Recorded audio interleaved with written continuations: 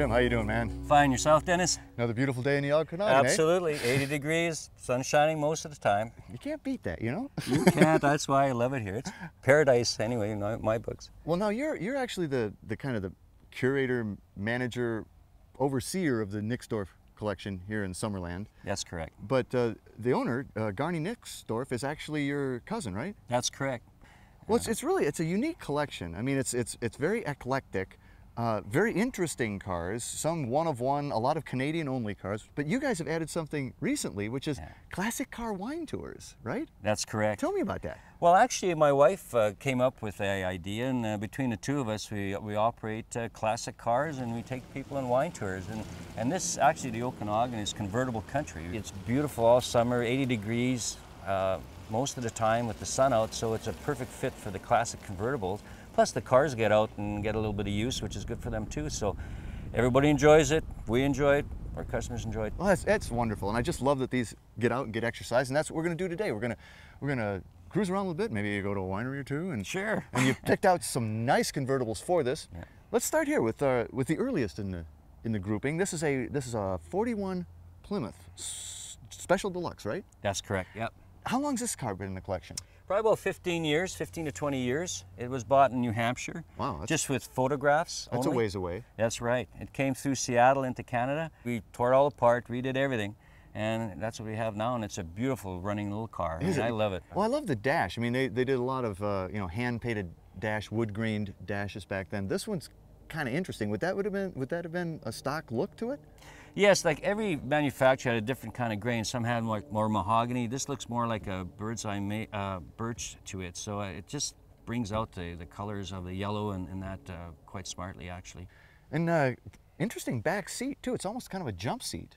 Yeah, it is. My wife and I got married in this car, and when we sat back there, we figured we were pretty low, you know, like you had to make sure your head was out. Right about, just barely above the seat here. Yeah, exactly. We looked awful small in this car. We had fun though. Yeah, again, the restoration I think is holding up beautifully. I love the Plymouth logo. It's just, it's just a classic. So she's got a flathead 6. Let's have a look at that. Sure. Okay. All right. There she is. Boy, you have to really lean over to see that. You sure do. Yes. Little flathead 6, and this has all been redone too, I imagine. Everything redone, front to back, transmission, everything, and still has the original 6-volt positive ground system. Believe it or not, yeah. We've tried to keep it as original as we can. And is this the original engine for the car too? Yeah. Wow. Well, since they're driven cars and it's a gorgeous day, can we go out and do a little road work, do you think? Absolutely. You wouldn't mind if I drove it, would you? Not at all. 3 in a tree. I can do it. Okay. Welcome back to My Classic Car.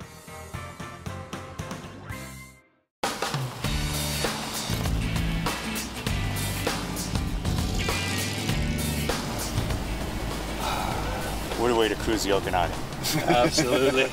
Sun shining. 41 Plymouth. It's hard to describe the feeling of driving or even being driven in a car like this.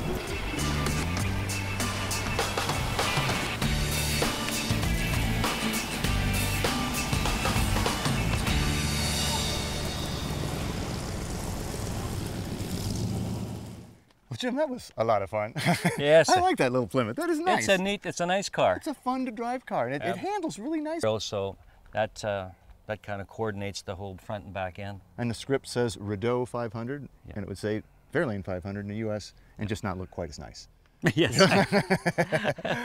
You said 312 engine, right? Yeah. Let's have a look.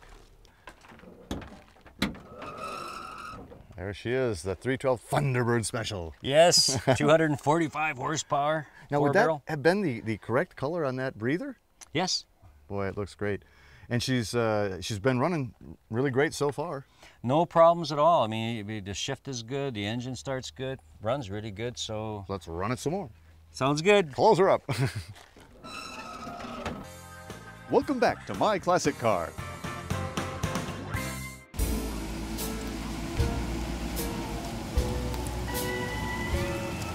What a vacation paradise this is. Well, it is. It has everything that people look for. You got hiking, you got mountains, you got wineries, you got beaches, you got the lake. Oh yeah, and we also have Ogopogo, which is Ogopogo? Yeah, it's this water monster. Oh, you've got your own Loch Ness Monster? Yeah, it's like a Loch Ness Monster, and Wow. people have pictures of it apparently. And I guess every large lake needs its Loch Ness Monster. exactly. Well, Jim, 3 down, 1 to go. One beauty to go. One beauty indeed. You saved this one for the last. 61 Olds Starfire, right? Yes. Starfire convertible. This is a very rare car. You don't see these at all. They couldn't have made many.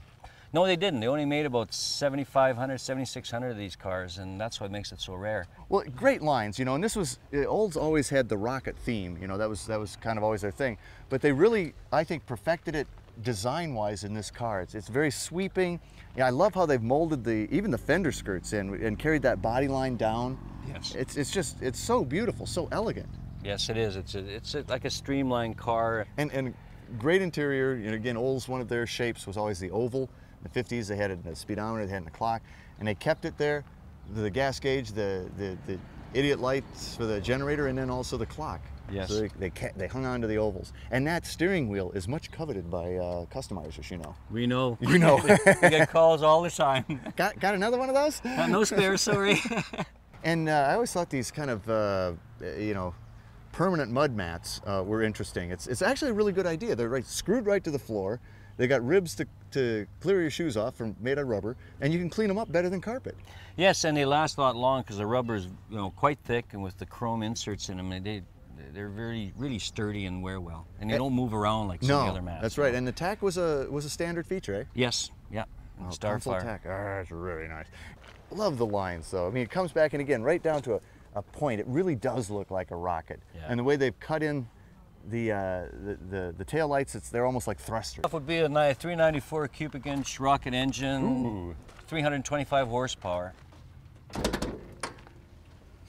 There she is. Ultra high compression Oldsmobile Starfire. Nice looking, isn't it? Nice, Yeah, nice size engine. Now, you know, this is a working engine. This is a working car, so she's a little bit dusty, but you know, they get dusty when you use them. Well, in the valley here, the weather's nice and warm. There's a lot of sand and stuff like that, and dust. So yeah, they do work a little bit, but a little bit of dust, we try to clean them off, but you'll get it when you drive around.